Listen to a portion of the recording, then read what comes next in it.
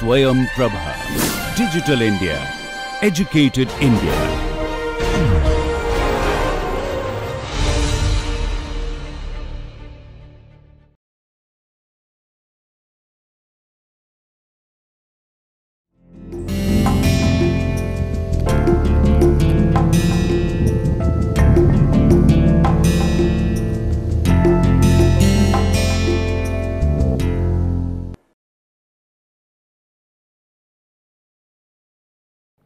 Hello dear learners, I am Dr. Himani Singh, working as an assistant professor in Institute of Business Management, GLA University, Mathura.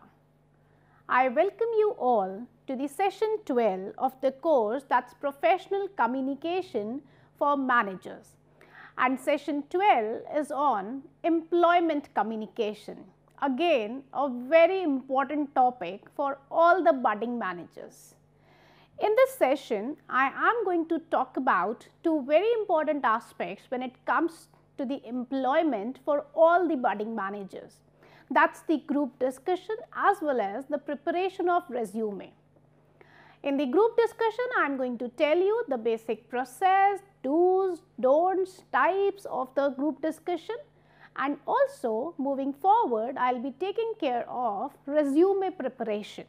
That how to build an effective resume, and also I will be talking about designing as well as the drafting aspect of a resume, and also I am going to share some of the bad examples which you might come across of the resumes which tends to in fact deteriorate your reputation with the employer.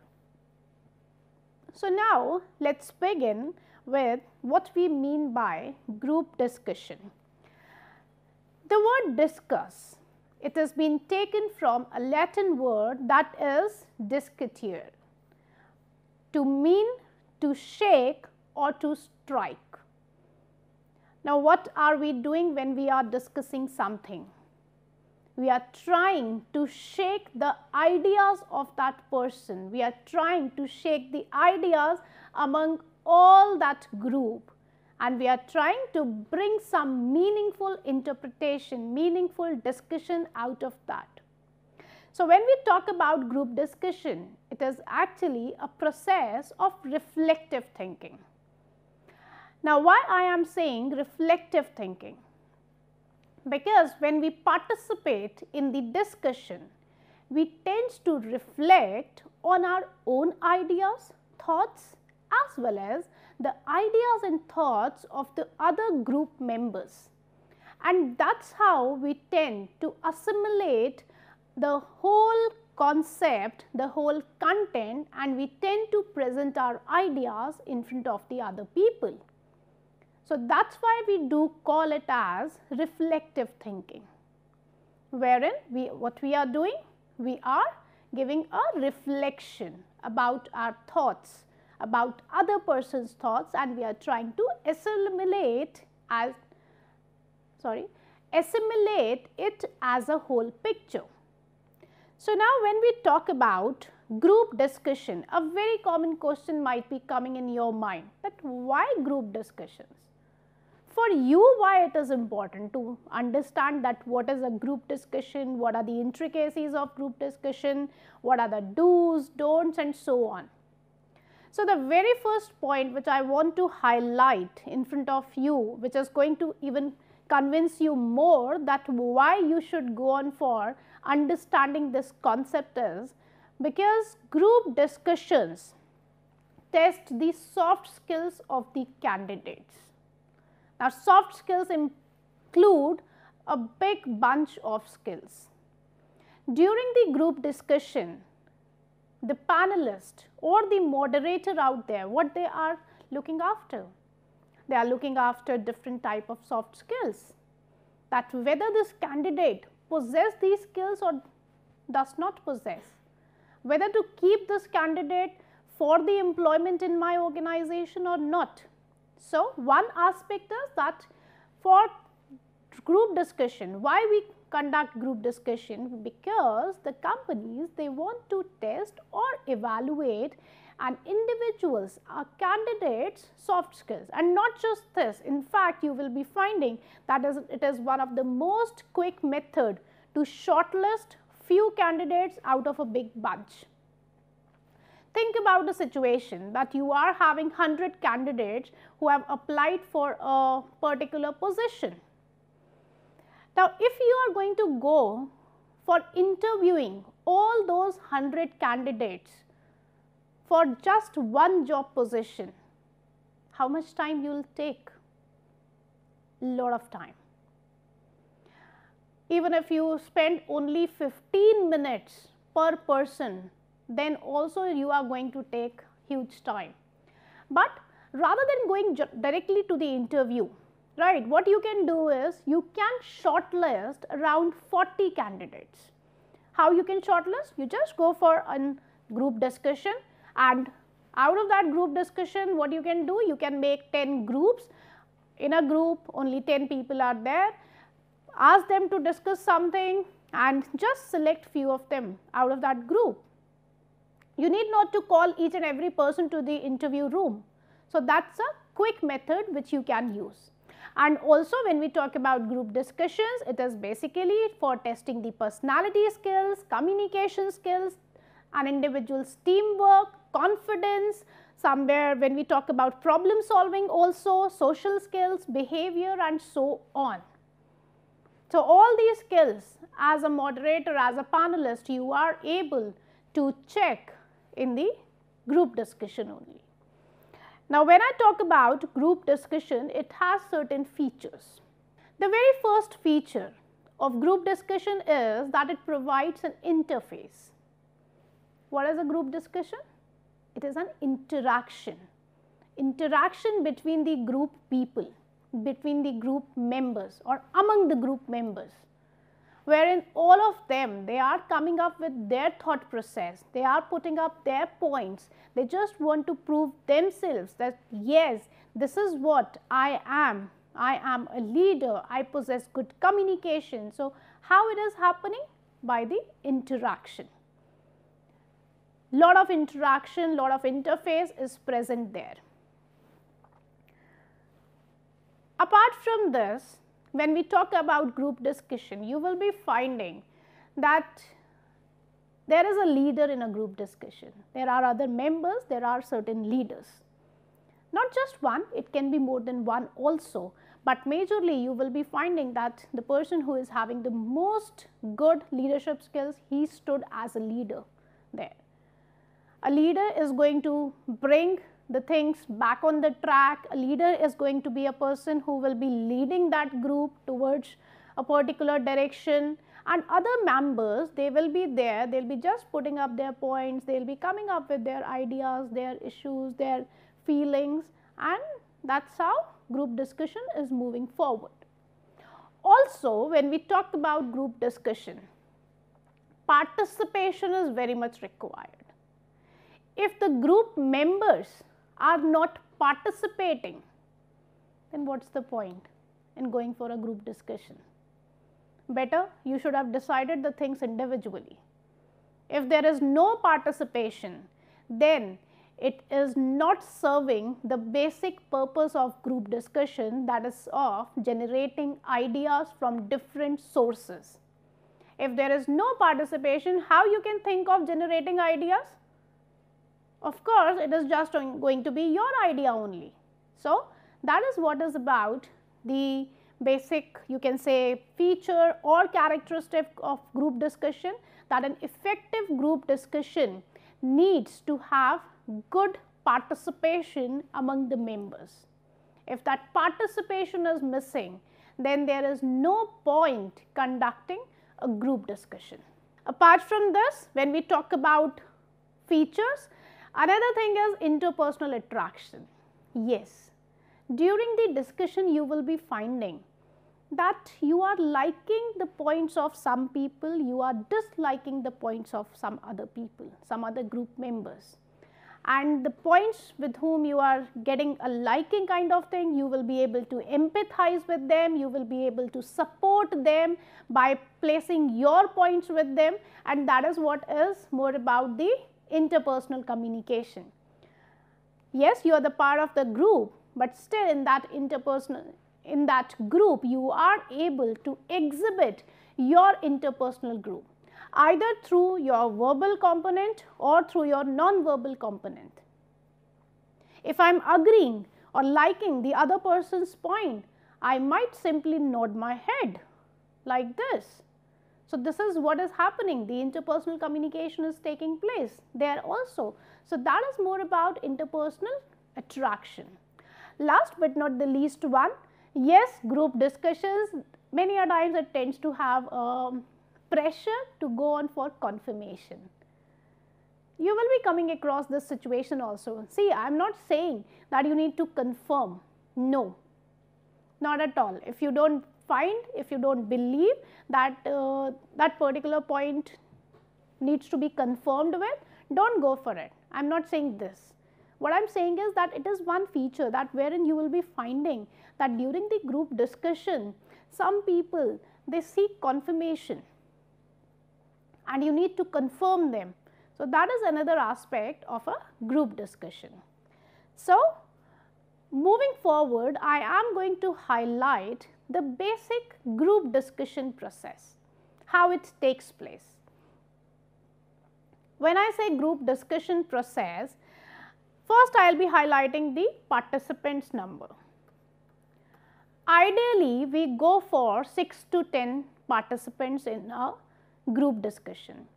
Yes, it may reach up to the maximum limit 15, but again that is a threshold limit. Now, you might be saying that, oh, in certain group discussions, I saw 20 people were discussing, 25 people were discussing, and see, you are telling me that maximum or the threshold limit is 15. Yes, people do go for that, but what I am talking about is ideal participation. I am attaching the word ideal participation, and if you are talking about ideal participation, you should have either 6 to 10 or 10 to 15 or 10 to 12 people in a group. Then only you will be able to focus each and every person's point. Otherwise, you might miss what different people are quoting, and it might seems as a fish market kind of thing, because so many people they are coming up with their thoughts, with their ideas, but none of them is able to communicate or put across properly. So, that is about the participants, the number of the participants in a group discussion. Apart from that, when we talk about duration, that what is the duration of an ideal group discussion. For example, if I talk about some interview process, some selection process rather. So, in a selection process, we are using group discussion as a selection criteria, right. Now, majorly we should plan, if it is like we have 10 to 12 people in a group discussion, then we should ideally give 12 to 15 minutes for that discussion. It can be up to 20 minutes also, but not beyond that is not the ideal one. Fine. See, what I am talking about is ideal one. So, what needs to be the duration? But again, if you are going for a group discussion wherein you need to thoroughly look for some new change plan which needs to be inculcated or brought into the company or the organization, then in that case the duration might be longer. So, that depends that what is your objective for the group discussion. Fine. Apart from that, you will be finding that you are having moderators or panelists in the group discussion. Now, we use the term panelist when through a group discussion we are judging anyone's performance or we are evaluating an individual. So, we tend to use panelist term more oftenly, but when it is a group discussion wherein we try or we want to generate different ideas from different people, in that case most of the time you will be finding that we are using a term that is moderator, because he is not going to participate in the discussion, but he or she is going to moderate the discussion so that it should be flowing in the right direction with the right momentum as well as with the right theme. So, that is about different aspects when we talk about a GD process. Now, how did it starts, how it goes? See, when we talk about a GD process, before the topic announcement, you will be going for your seating.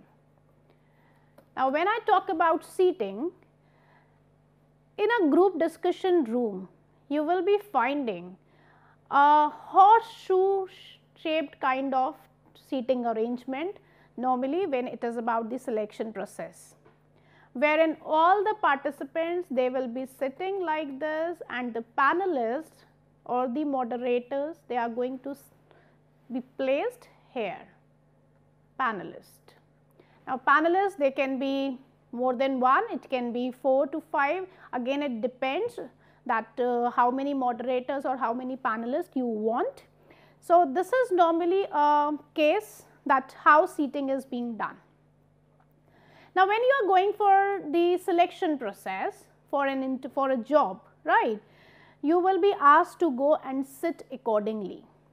Be very, very clear with your seating, very clear, because most of the time what happens is that the panelist, he or she can recognize you only by your seating place number. For example, we are starting 1 from here, 2 is here, 3, 4 and so on, and Mr. X was supposed to sit on seat number 1, but when he entered the room, he started sitting from here. So, the whole row is going to be placed in the wrong manner. So, be very careful about the seating arrangement. Sit there. Now, what happens in most of the time at most of the places, either you are going to be aware that for what reason you are going to be discussion, right, but when it is about an interview or the selection criteria, during the group discussion, right, when you enter the group discussion room, at that time you will be allotted a topic. Either there is going to be a bowl kept in front of you in which different chits are there, and you might be asked to pick one chit out of that, and you need to just make it as a group discussion topic, or else it can be that the panelist or the moderators, they are providing you with just one topic. No option is being given to you. So, that depends again on the choice of the panelist or the employer, right. They are going to announce the topic. So, once the topic is announced to you, then after that you will be given some time, and in that time you can think over that topic. So, that is what preparation time. Normally this preparation time is just 1 minute, 1 to 2 minutes at the maximum, not beyond that. So, for that always remember that you should carry a notepad or a pen with you so that you can write down your thoughts about the topic. You can place your thoughts during the discussion, so that you should not fail to just memorize, or you just not forget those points. So, keep on writing it, right. Once the topic is announced, you will be getting some time to think over it, then starts the discussion. Now, who is going to start? Who is going to initiate? Remember one thing, when we talk about initiation, the lead starts the discussion followed by other participants. Now, when I say lead, for sure there is going to be some person in the group who wants to take lead, that okay, I will be starting with this topic, right. So, that is going to take place, and then during the discussion you people are going to discuss, and then towards the end you are going to summarize the group discussion.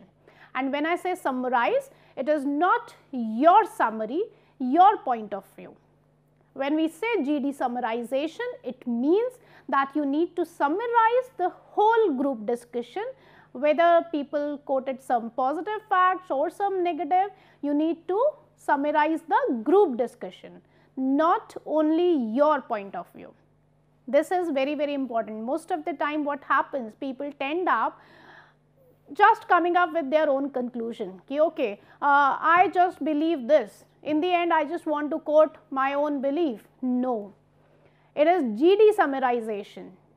You need to summarize the GD, not your point of view.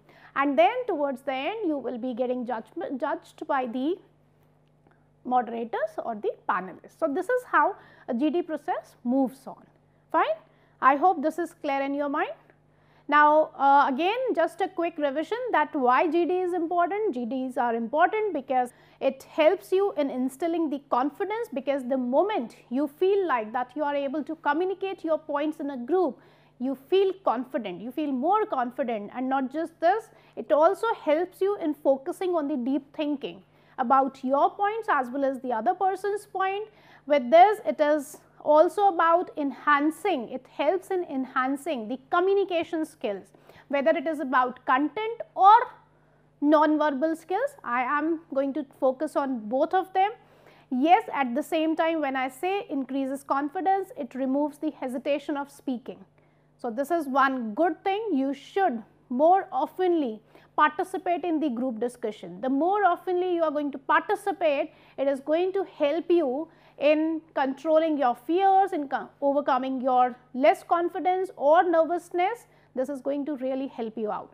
Yes, it is also good because it tells us that how to work in a team, how a team can work when the team members, they are having different point of views towards one particular issue. So, this is also one benefit out of it. It tells you that what behavior you should go on at the formal front. Also, it helps in making you or developing good listening skills, because if in a group discussion you are not listening to the other person's point of view, how you think that you will be talking about teamwork, how you will think that you will be talking about putting up your points. You need to develop listening skills, or it helps in developing listening skills. Not just this, diversity of ideas is being reached, as well as the recruitment as last criteria, recruitment or selection you can say, can be the one thing that we are doing with the help of group discussions. Fine. So, now I am just going to focus upon that what are the different types of group discussions. Yes, you will be coming across two broad categories, that's topic based group discussion or case based group discussion. First, when I say topic based group discussion, you will be getting a topic, and on that topic you need to put your points across, that what you feel like about that point. Now, when I say topic based, it is again categorized into few more subcategories. The topic based GD is controversial topics. For example, when we talk about some issues like reservation, religion, they are more of the controversial topic. Now, why a company, why an employer is going to give some controversial topic? Because they want to check stress handling skills of the candidate. They want to check that how much emotionally stable that person is. So, these are some of the ways by which you can check some specific skills of the participants. Also, when we talk about topic based, the other category is knowledge based topics. Now, when I say knowledge based topics, they are certain times very closely linked with the economic topics also, wherein I am providing this topic to the people, to the candidates, because I want to check their basic level of knowledge or their aspects, that how they interpret the economic issues around them and so on. So, that is what I am trying to check, their knowledge, their experience, and what they know, what they think, what is their thinking pattern about some issue, their thinking pattern, right. Now, next in line, when I talk about topic based GDs, topic based group discussions, the other category is abstract topics. Abstract topics are that you just want to give such topics because you want to check creativity, out of the box thinking,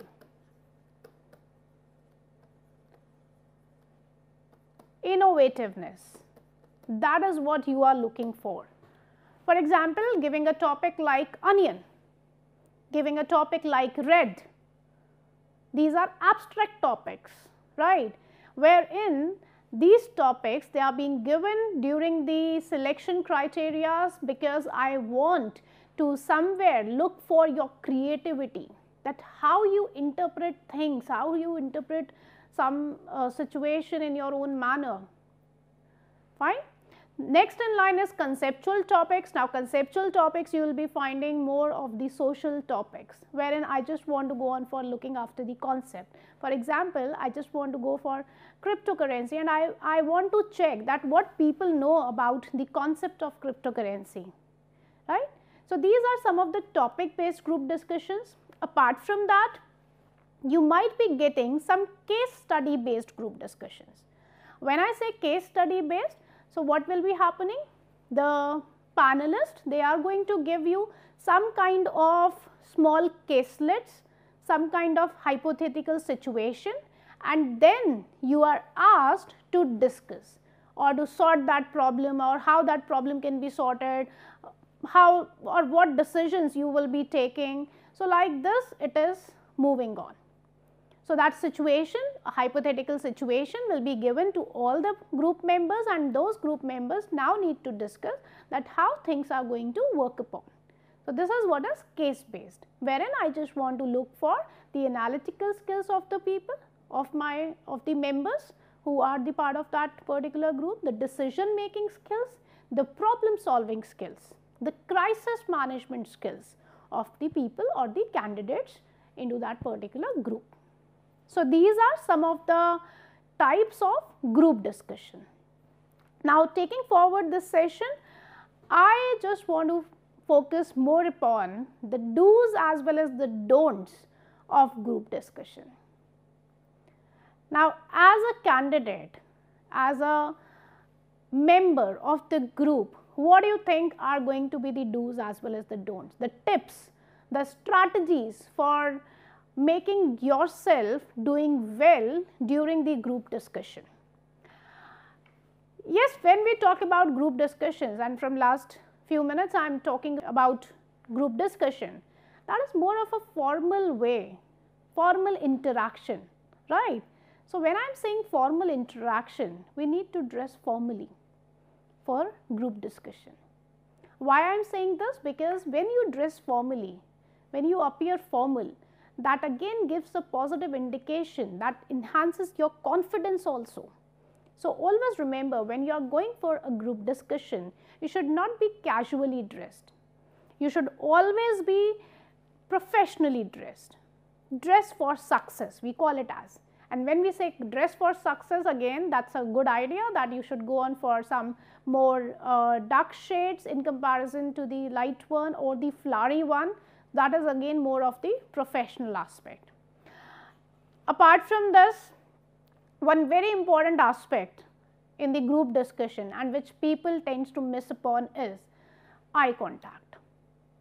They put very strong points, very strong points, but they are not going to have proper eye contact with the people around them, or else they are only going to have, or they are only going to make eye contact with one or the other person, one or two people in that group with whom they think that their vibrations are matching, their frequency is matching. They are not going to look into the eyes of the other people around them, which is very incorrect. Always remember that all the members should have proper eye contact. But with this, I also want to highlight that when I talk about having eye contact, when you are going for the selection GDs, never make eye contact with the panelist. Why? Any idea? You should never make the eye contact with the panelist, because panelists are not the part of discussion for you. They are just sitting there to evaluate you. They are not the part of discussion. So, do not make eye contact with the panelist. You should make eye contact with all the members sitting in the group discussion. I hope I am coming with this point to you, right? Now, when it is about group discussion and people see, oh, my selection is at stake, I should speak. I should not allow any other person to speak. No, that is a wrong strategy. That shows your interpersonal communication skills. What kind of a person you are. You are not allowing others to speak. That is not a good strategy. Not a good strategy. Yes, I am not saying that you should not put your point. Put your points. Put your points with full assertiveness. But at the same time, leave some space, leave some room for the other people also to speak. Otherwise, that is not a discussion, and that is not the capability or the quality of a leader. No, I think you are misinterpreting. A leader always allows others to speak as well. So, always leaves room so that others can also speak, and at the same time never be aggressive. People take discussions as arguments or debate. It is not a debate. You should not debate. You should discuss. If you are debating, if you are arguing, then it is wrong idea, and the moment you will be getting into the argument, you will become aggressive. See, you should be assertive when you are making your points, when you are putting your points across. Be assertive. Put your points strongly, but that does not mean that you should get into the aggressiveness. You end up having a heated argument with the other group member. Never, never do this. Not just this, in fact, throughout your group discussion, maintain positive attitude. Positive attitude, what do you mean by this? That, okay, this is my point of view. I respect the other person's point of view also, whether he is going in my direction or in the opposite direction. That is what is positive attitude is. Okay, fine. Whatever points I am putting, they are correct as per my knowledge, as per my belief, but at the same time, I also respect your points. Not just this, speak sensibly. Many a times what happens, not only through words, through gestures also, right? When you raise a finger towards some of the group member, that is not a right way of gesture during the, or speaking during the discussion. You tend to use some abusive words during the discussion. No, speak sensibly what you are speaking. Don't speak just for the sake of putting up your points. Think wisely before speaking.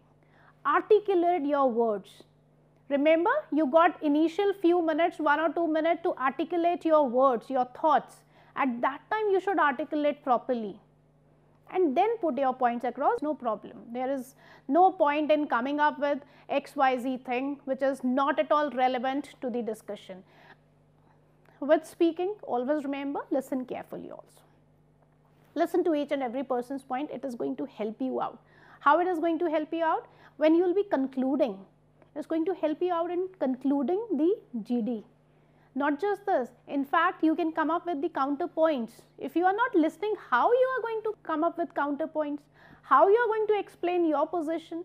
So, listen carefully and also try to bring discussion on the track. If people are moving somewhere else, deviating somewhere else, bring them back. Yes, in that manner, you act as a leader also, and that shows your leadership skill. Okay, one more point I just want to highlight is that many people say that you should go on for initiating a group discussion. See learners, initiation shows that you are taking lead, you are the leader, that's really good. But if you are not having much of the points to speak, don't take initiation, because that is again going to bring you negative points if you take initiation and throughout the GD you are sitting quiet. that in fact adds negative points to your back. So, initiate when you are confident, when you have the idea about the topic. Fine. So, see, these are some of the do's and don'ts which you need to make sure that whenever you are in the GD room, you are following these steps, these strategies, so that you can make yourself more effective as well as an impactful speaker in the group discussion. So, now moving forward towards the second part of this session, that is building resume. How you can go on for writing good resumes. But before that, I need to make you understand that what we mean by a resume. What a resume is. A resume is actually a formal document.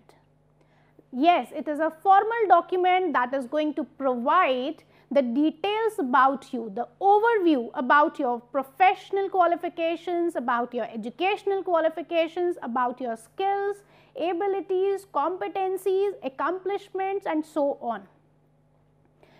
If I go back to the genesis of this term, that's resume. Resume, the spelling of resume actually originates from French, which means summary. So, what you tend to do in resume?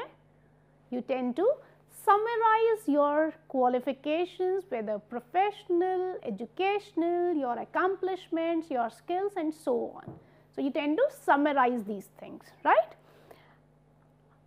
Now, I am going to talk about some of the myths for the resume. People believe that resume is only, the purpose of resume is only to list all your skills. Just jot down the things, 1, 2, 3, 4, 5, 6, 7, these are my professional communication skills, these are my skills, competencies. No. In fact, resume should be taken as a rapport building document between you and the employer. It's not only that you are going to list your skills, it is also that how you are listing, how you are communicating those skills to your people. In what manner? Because it is a rapport building strategy which you can go for. Either you are going to build the rapport or you are going to just thrash the rapport. Also, another myth about resume is that good resumes get the job. Really? No. Good resumes only help you out getting inside the interview room. That's it. If you believe that just on the basis of resume you are going to be selected, no, not at all. Yes, that's the fact that good resumes, they'll help you out in getting inside the room. Whatever accomplishments you have mentioned, it is going to help you, or professional qualifications or educational qualifications, it is going to help you to get inside the interview room, but after that you need to perform there, right? Another myth about resume is resumes are read carefully. Now, you might be wondering that if they are not being read carefully, why am I even telling you about resumes? Why I am motivating you to prepare resumes and I am telling you about how to build a good resume? See, what happens is that when we talk about resumes, in the initial 20 to 30 seconds, the person, the reader or the interviewer or the person who is looking after your resume, he or she is going to make an impression about it. And that impression will be leading forward that whether he or she is going to read your resume or do not read. Take example, if your resume is haphazardly placed, somewhere it's qualifications, somewhere it's educational qualifications, somewhere again coming up with skills, no proper format, no proper way, no proper systematic way is there. The people, they are not even going to read the resume. And nowadays, there are certain companies who tend to use certain softwares to shortlist the resumes based on some keywords. So, in that case, your resume is not even going there. So, how you think that it is going to be read carefully, right? So, that's the myth. Another myth which is about that if you get your resume prepared by some resume service agency, then you will be on the positive end and you will be getting more jobs.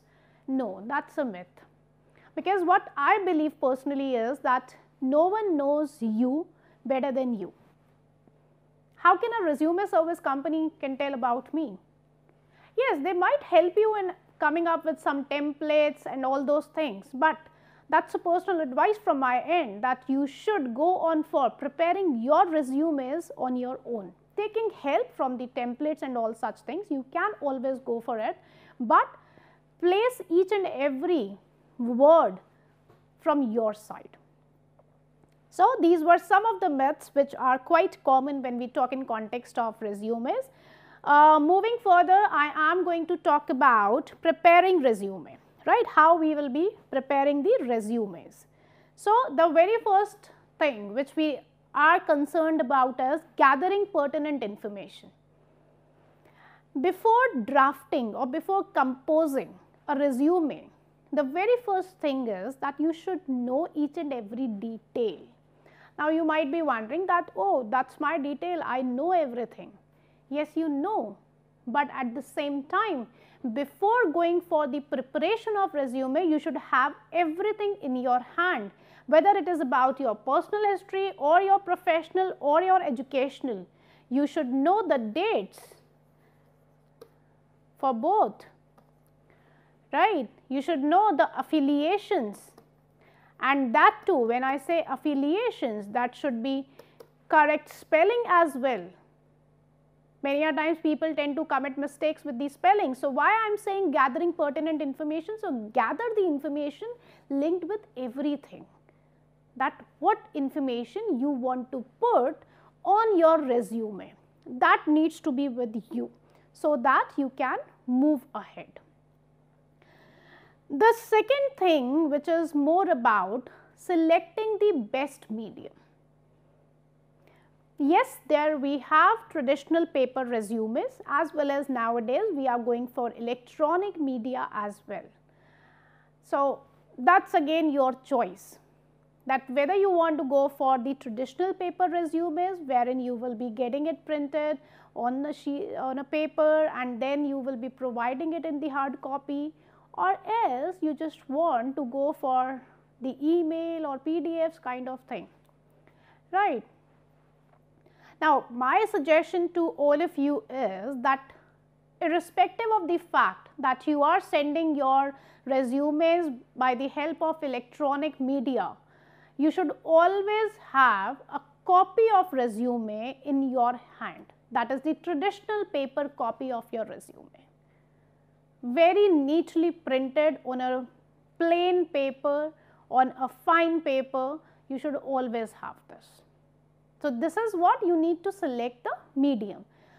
Okay, if some of the employer, he or she is sitting distant apart from you and sending a paper resume is again not a wise idea. You can go for the electronic medium, but again if you believe that paper resume can be sent, then go for that, because that is again more impactful. Again, I am not commenting that electronic media is not impactful, I am not saying this, fine. Now, the third thing is about organizing your resume around the strengths. So, before writing, before drafting the message, drafting the resume, you should be very clear with your strengths and weaknesses. Now, when I say strength and weaknesses, you might be wondering that we tend not to write weakness in the resume. Yes, we do not write, that is absolutely true, but you should know. Might be possible that you have secured 50% in your high school, but after that you started doing good in your academics, but that 54% you need to mention, and at the same time it might be coming across as your weakness for one or the other reason. So, why you need to know your weakness? So that you can be prepared with proper justifications, proper reasons behind that why it happened. Also, there are some situations when there are very frequent job changes. You are a kind of a job hopper, that you kept on changing your companies and like this.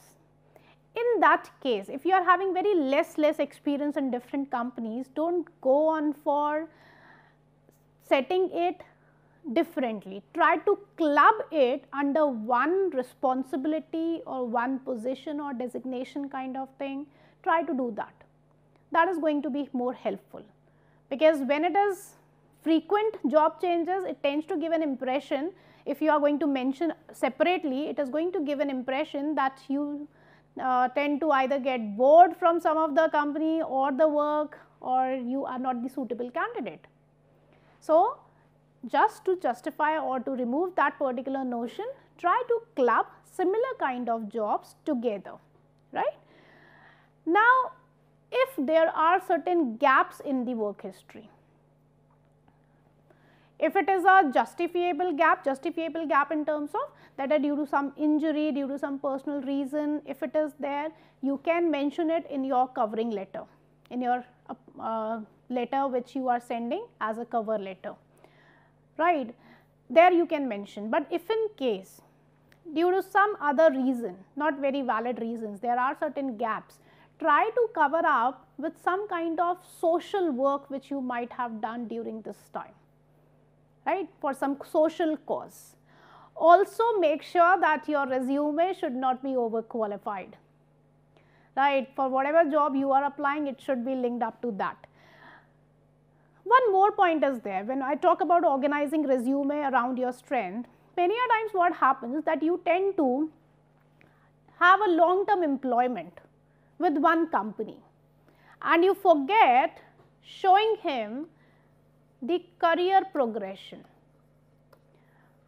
What you mention that Mr. X as this particular position worked in this company from 2009 to 2021. No, that's the wrong way. That's the wrong way.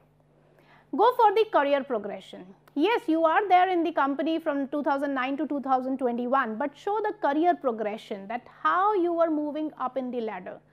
Your responsibility here was something else, then it is again moving ahead. That you need to go for.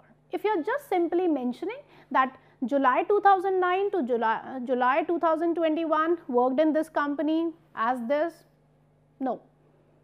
It shows that you are weak, because in last so many years you were not able to reach anywhere. You were on the similar designation. Don't do this. Job termination for a cause is again, for example, if you are being laid off due to some reason, due to some recession or something like that, yes, it's fine, you will be terminated, and if you want to somewhere go for it, okay, that was not my fault. Add some of the more reference letters. Add this thing in the covering letter also, that what happened with you. If you have some criminal record, do not hide it. Again, I am not saying that you need to place it on your resume, right. I am not saying this, but don't hide the things from the interviewer or the employer. So, these are some of the tactics how you can go on for organizing your resume around your strengths, right. Don't make, because certain times these points they seems as if they are disadvantageous to us, but they are not. Try to bring them on the advantageous position. Now, the next thing talks about in this organizing only, that what approach you are going to talk. Either you can go for chronological approach. Now, chronological approach is one of the most widely used approach by the employers. In this approach, what you can do is you can start with your experience. If you are having more of the work experience in different organizations with different roles and so on, if that is enriched, then you should start with the experience aspect, followed by the education and then the achievements, right. Now, if in case you are a fresher, you might not be having more of the experience. So, what you can do is you can bring your education aspect and then your experience, and then you can go on forward with the achievements. Contrary to this, we have another approach, that is functional resumes.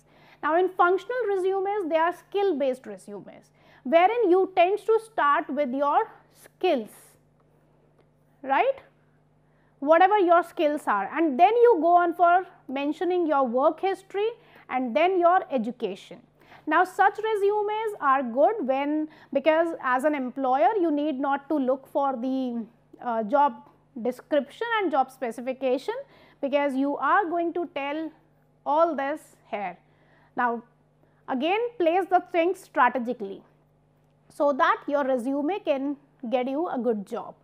The third approach is combination resume approach, wherein you will be going for the chronology as well as the functional aspect. But one major disadvantage of this particular approach is that you end up coming up with huge information, repetitive information, which you tend to mention in the skill also, and in the qualification also, and in the experience also.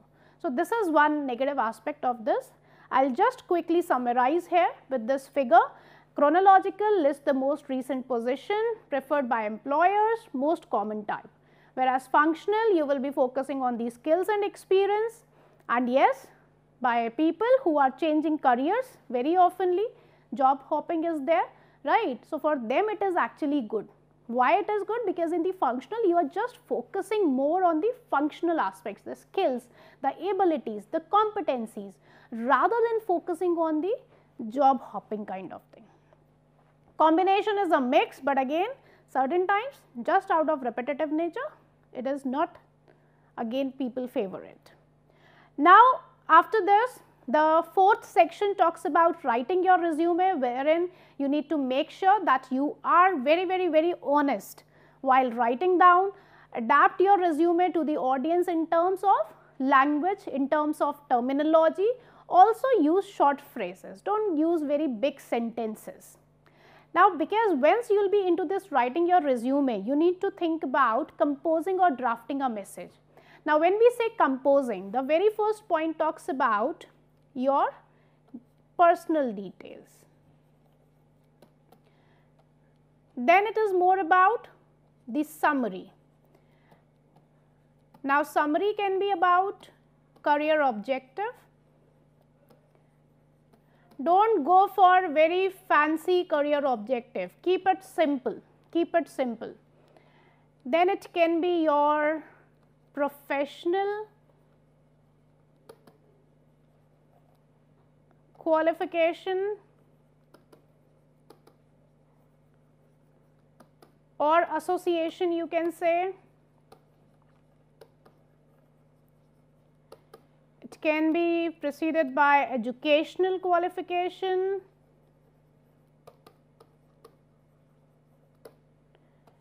then your skills, if you are following the chronological order, abilities and so on, and then majorly about the details, or you can say it as personal data,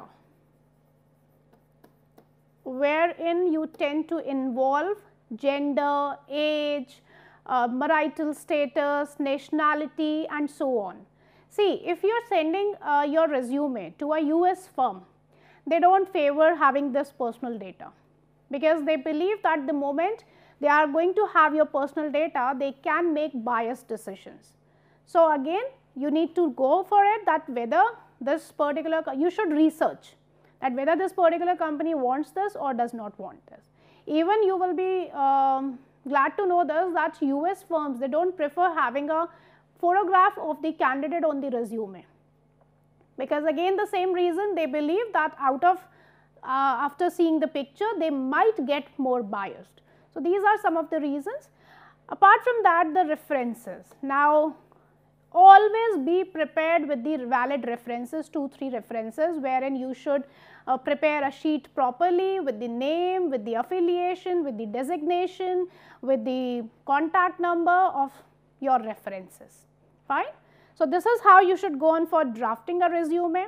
Now it is about completing, wherein you will be revising your resume, producing your resume either in the PDF form or in the traditional paper form, and you should go on for the proofreading of your resume, fine. So this was all about that how you should go on for preparing a resume. Now towards the end, I am just going to show you some of the bad examples of resumes, so that you people should refrain yourself from getting into such situation wherein they are going to create negative impact of your personality on the employer. The very first thing is the bad speller. You can see many a times this happens with us also. We tend to commit spelling mistakes. Again and again I am telling you that please rewrite, reread, proofread your resume again and again, because the moment employers saw that there is some spelling mistakes, this makes them believe that you are not that much dedicated or sincere towards that job. So don't do this mistake. Also the amateur graphic designer. See, in this resume what you can observe, too many graphics are being added. See the picture of the person somewhere, these graphics, not required, not required. Make your resume very, very, very simple. Apart from that, the font abuser. Can you see the font? Is it readable? No. Make sure the font style and the font size should be appropriate. Commonly we believe that Comic Sans and all such font styles should never be used in the resume. It is Times New Roman you can use Calibri and so on. So please select the appropriate font style. Also the gamer. See, it is always good to mention your hobbies, but make sure that your hobbies are linked with the job for which you are applying. So make sure it should be linked with the job itself, right? Also the autobiographer. See, 3-4 pages long resume. No. Go for simple, short, concise resumes. In fact, the formula says that if you are having experience up to 10 years, it should be only 1-page resume. Beyond 10 years, yes, you can move on to the 2 pages, but again, it should be at the minimum end. So don't become the autobiographer. That's not required here. The buzzwords enthusiast. Read this. Motivated go-getter with robust experience in maximizing energy to drive results. What is this? You are using such words like go-getters, enthusiast. No, such words are not required. They are not required here, right? Keep it simple. Keep your career objective very, very simple. The formatting disaster. Make sure that formatting should be common, should be equal, right? That is again a very important aspect which makes your resume looks good. Title inflation, yes, some people they just add CEO even if they are not, and they tend to inflate it. Also, when you are not showing the career progression, if you are into some long-term employment, do not reference those people with whom you do not share good relationship. Sloppiness, many a times when you present your resume, it is having certain wrong marks, bad marks, certain stains. Make sure it is not there.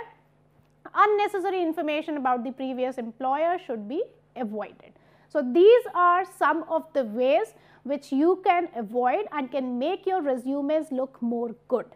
So dear learners, I hope you are able to understand the basic concept of group discussion, the types, the strategies for making yourself do a good discussion during the group discussion.